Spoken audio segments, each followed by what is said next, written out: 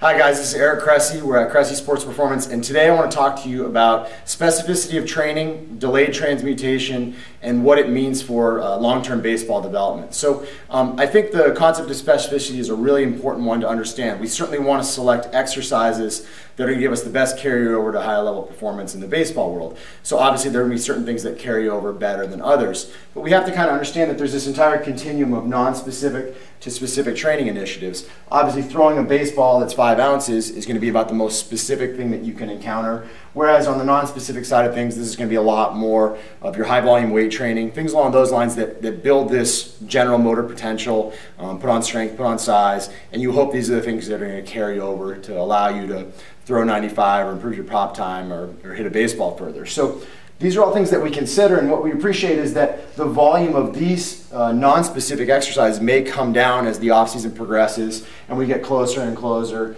to the baseball season. Obviously we want to do more specific work. So if you look at specificity on this side of the curve versus month along the bottom, what we realize is if you use the example of a minor league baseball pitcher, they're wrapping up right about now and getting into their off-season.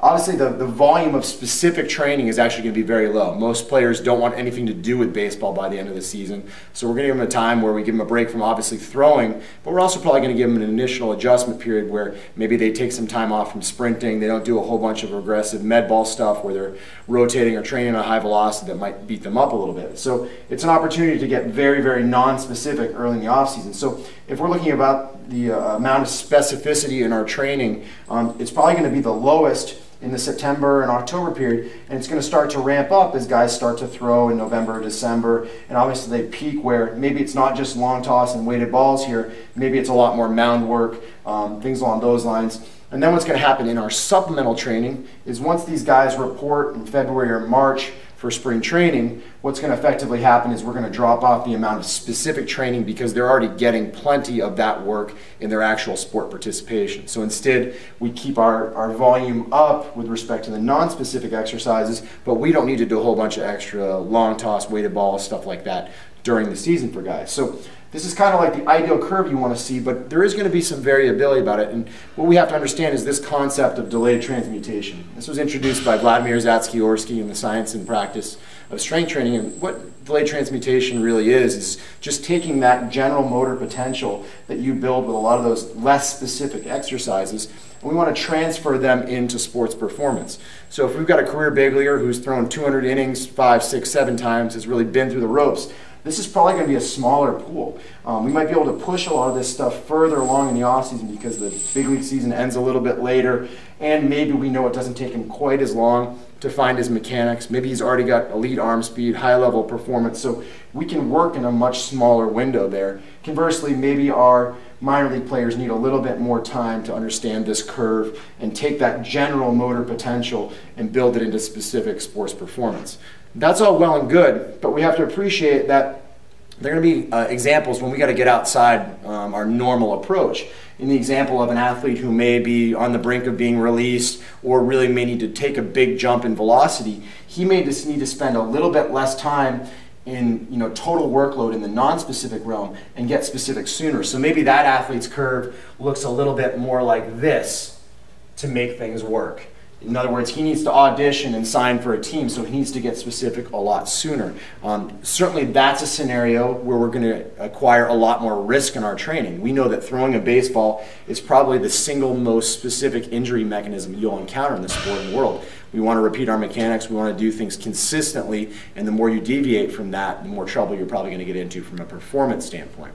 So with these athletes, we know that if we're going to push the envelope on the front side, we're probably going to have acquired a high level of fatigue on the tail end that puts them at more risk of running into some problems, because you can't just keep adding without taking away somewhere else. So in their case, they acquired more specific exercises in their training, and they had to reduce the amount of non-specific.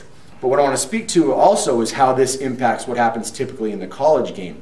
we have to appreciate that one of the struggles of the collegiate year is that there's a lot of ramp up, shut down, ramp up, shut down. So athletes really kind of rotate back and forth between these periods of high specificity and low specificity. Example being, with fall ball, the amount of pure specific training that they're going to do is actually really, really high. So they spend a lot of time up here, and then many of those athletes get shut down once Thanksgiving rolls around and they take 3 or 4 weeks off, and then they're expected to bounce right back up into their season workload to be prepared. And then what happens is the second they get in season, the last thing we're doing is a lot of extra throwing in addition to what we get in games. So their workload actually comes back down from a training load standpoint. And then this entire cycle may stay consistently low as they go through summer ball.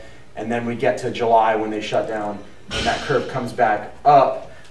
Just because we're ramping up for fall ball once they roll into the end of August. So effectively what you're dealing with is a lot of peaks and valleys, and it's one of the things that makes development in the college world really, really challenging. It's why you see some athletes who do really, really well when they just take a leap of faith and decide to shut down for a summer and just train and try to build some continuity into their throwing program. Maybe it's an elite arm that takes the fall off and he just does a more gradual ramp up to the spring to almost replicate what we see in this pro side of things. So one of the things that I speak to a lot with our athletes, whether it's direct or indirectly during their evaluations, is we need to evaluate what you need from a non-specific versus specific exercise selection standpoint, and we also need to figure out what time of year we're going to do those things. Maybe we're going to push it a little bit more with a guy who's struggled and is on the brink of being released or not making that next level. Maybe we need to hold it back a little bit more when it's an advanced athlete who's had some career success and doesn't need to take those same level of risks.